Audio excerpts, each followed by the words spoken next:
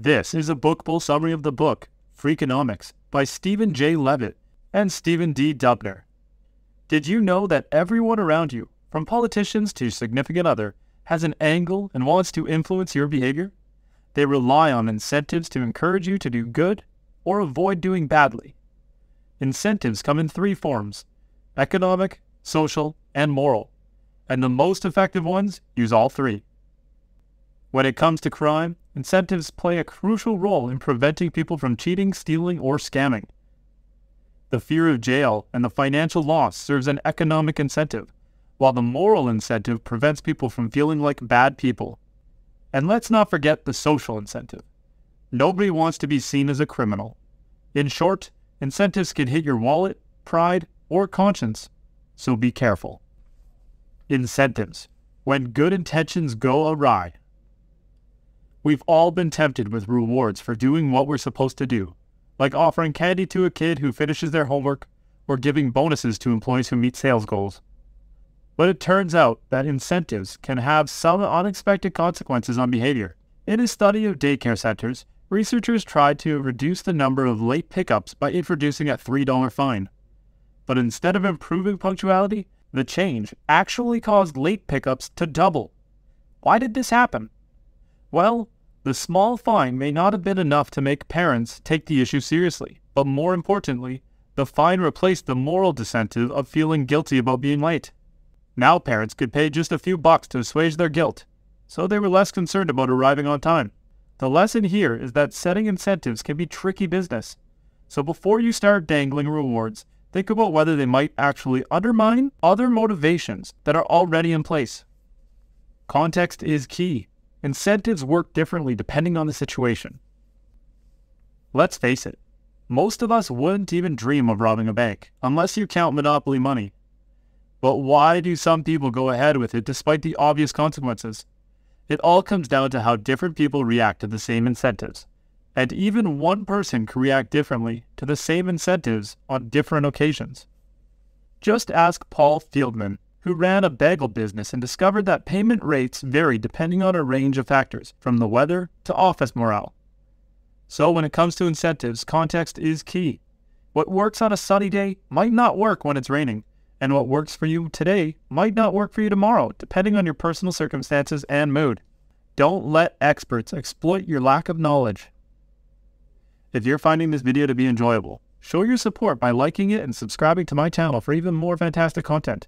Your encouragement means everything to me and drives me to keep creating videos for you. We all need expert help sometimes, but relying solely on their advice can be risky. Experts have access to valuable information that can create an uneven playing field, and some may use this advantage to exploit laypeople for extra gain.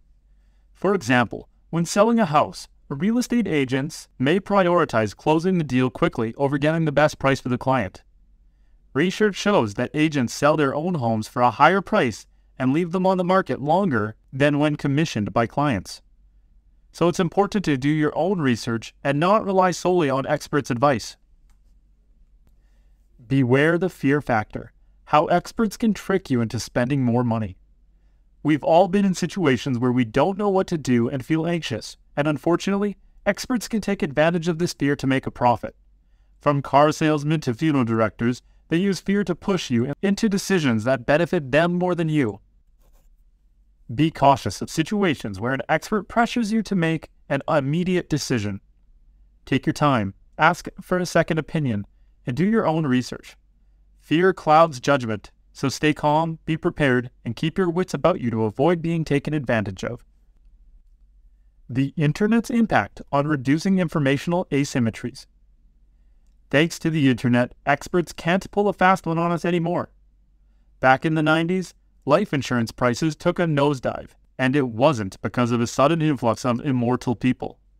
Nope, it was all thanks to the Internet and the rise of price comparison sites. Suddenly, customers could compare prices from tons of different companies in a matter of seconds. And as these policies were pretty similar, the pricier companies had to lower their prices or risk losing out on customers. This little anecdote shows just how much of an impact the Internet has had on reducing information asymmetries around the world.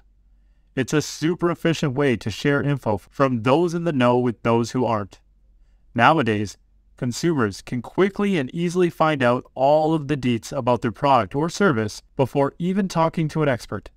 This means we can't be duped into paying more than we should. For example, if you're buying a house, you don't have to rely solely on your estate agent's advice anymore. You can hop online and figure out for yourself what a fair price would be. So, thanks to the internet, experts can't pull a fast one on us anymore. The high cost of withholding information from customers. Buying without having all the necessary information can lead to a negative consequence.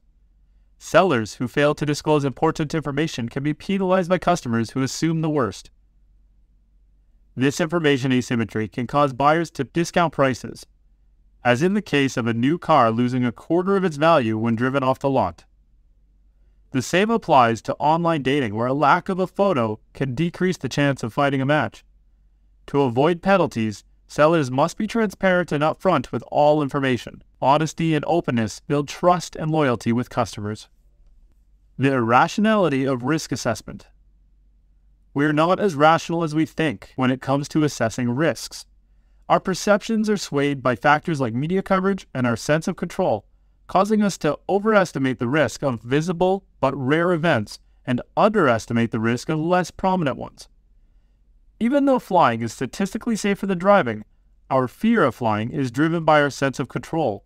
To make more rational evaluations of risk, we must first recognize our biases and rely on solid facts and data, rather than media hype or feelings.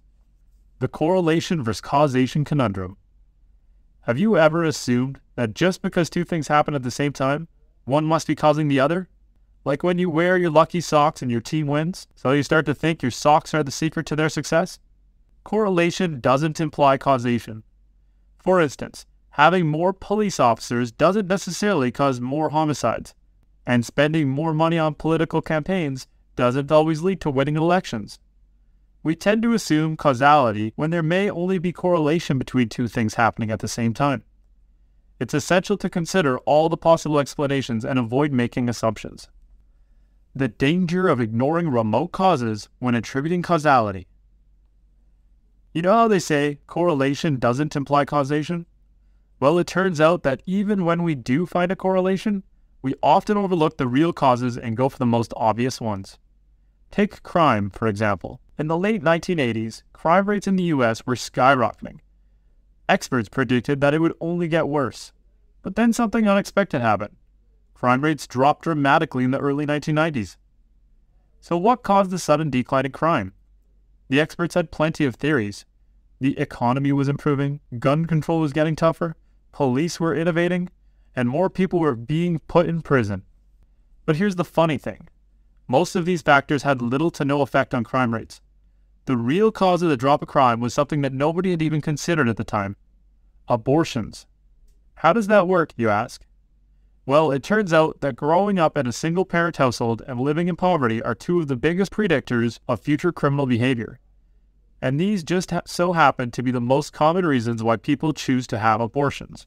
So when abortion was legalized across the US in 1973, it meant that fewer kids who were likely to turn to crime were being born. And that's why crime rates dropped in the early 1990s. The lesson here? Don't always go for obvious explanations when trying to figure out what caused something.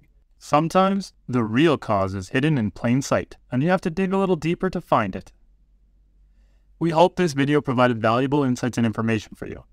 Is it better to assume causality when there is a correlation between two things, or to consider all the possible explanations and avoid making assumptions?